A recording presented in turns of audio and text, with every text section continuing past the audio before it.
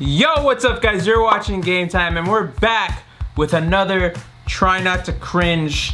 I don't know what I'm titling this, but essentially this is just cheap families. This is literally cheap families. Like families, like when I mean cheap, you think, oh, they don't want to spend an extra $5 at a restaurant. No, when I mean cheap, I mean like they can make an entire toilet paper roll last 10 years type of cheap. Like they separate the ply from the toilet paper. But that's what we're gonna be looking at, is the extreme cheapskates of America.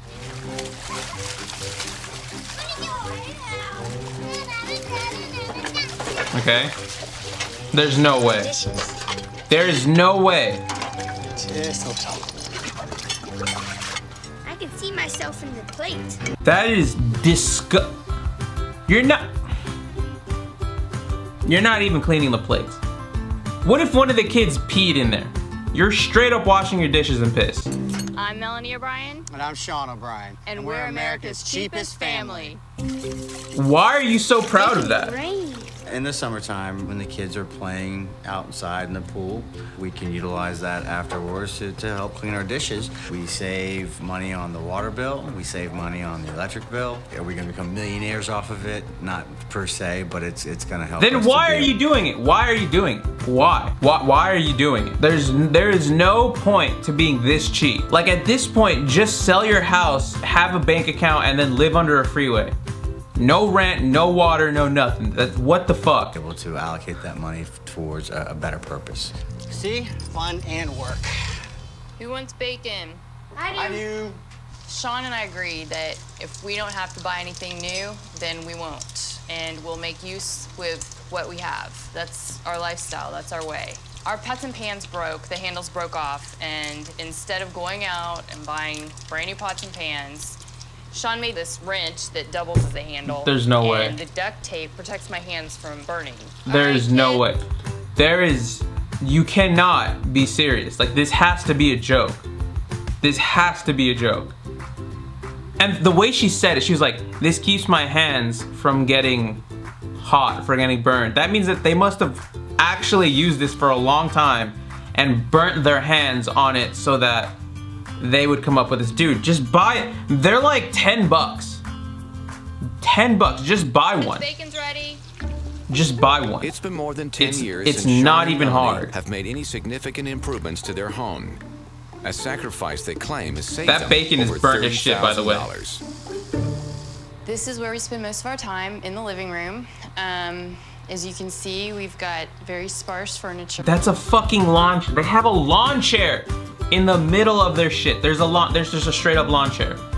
Like it's just there. Dude, there's no fucking way. Living room furniture can cost up to $10,000, $20,000, depending on what kind you're buying. Ours costs maybe 50 bucks. A few months ago, our shower head broke, and Sean came up with a great way to fix it. For the price of a soda bottle, dude, he rigged it up to the shower head and just poked holes in there, and now we have a brand new shower head. This kind of dude, is but it works, and I appreciate it. This is the dumbest. This is just so stupid. How could someone live like this? Like, I can guarantee you the people in like third world countries that have no food, no water, nothing are just like, they are still living a better life than you. Just buy a shower head, dude. They're like 50 bucks on Amazon. Just buy one. Just buy a shower head. This is ridiculous.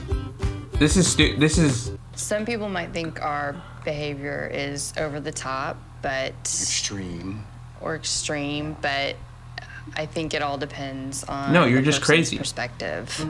No, you're just insane to 99.9% of the people that live anywhere. Moving into a larger space. Why? But selling their current home would require them to make renovations they've avoided for the past decade. Our realtor is going to come over and... Dude, these people should just not be allowed to buy a home, period. Like, no homes for these people. Like, they just don't deserve a home. Like, I know that sounds cruel, but like, I feel bad for the home, and the home isn't even it's not even a thing. I just feel bad for the home. Give us an assessment and evaluate what we need to do before we actually put our house on the market. Yeah, here's the yard. Okay. Watch these. Dude, what is with that fence? Our fence is a little piecemeal together, so I just replace boards as they come. Leans a little, but sturdy. You're gonna have to repaint the fence. I mean, if not replaced. Ooh, It's how much are we looking to replace? around 1,800 bucks. Just repaint it, Fence bro. in the backyard is Just repaint definitely eclectic. The colors look like a marble. Wait, what did you just say? Fence in the backyard is definitely eclectic. The colors look like a marble cake that you would get at a bakery. It brings character to the neighborhood. Dude. There's no way.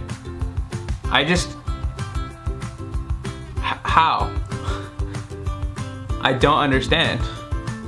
I physically, like, this video is physically making me want to puke. Just be normal. Paint your damn fence. Buy a shower head. Dude, this has to be like some sort of child abuse, right? Like, if child services was called on these people, like, their children would be taken away, right? Like, there's... I'm just... And the kickboard at the bottom, that's probably holding the whole fence together. It's not even in the right place. It needs to be a little bit closer to the bottom. I'm not averse Just to a making little some bit. changes, but everything has to be taken consideration with budgets and cost. What is your budget to fix this? I think his budget is like... It's like, what, $5? Like, what the actual shit, bro? Just be normal. If you guys enjoyed the video, please leave a like, subscribe, comment down below. Will you ever be this cheap? And if the answer is anything other than no, you need to go see a psychiatrist. I'll see you guys in another video. Peace out.